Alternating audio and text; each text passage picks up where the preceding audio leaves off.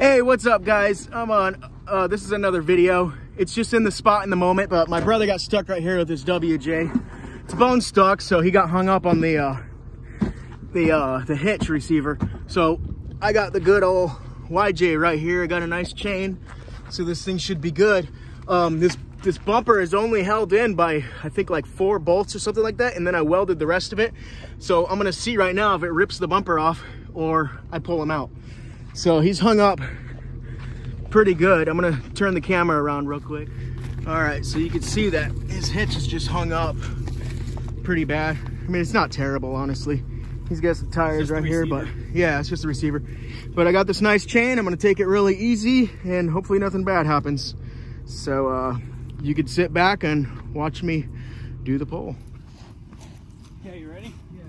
Let that tension out first. I mean, the looseness. Yeah. All right.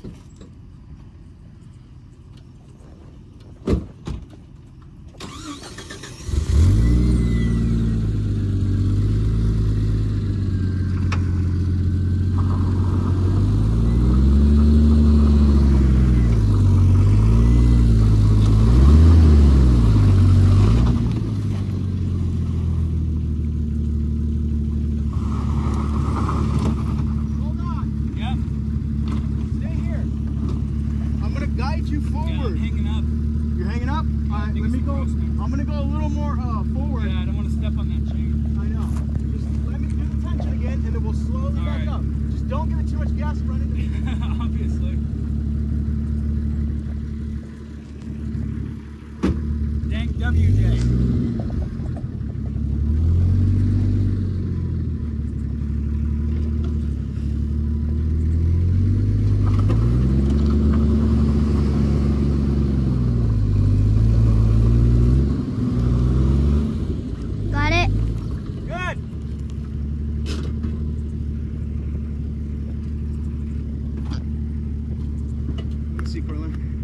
I did a good job? Yeah. All right, awesome.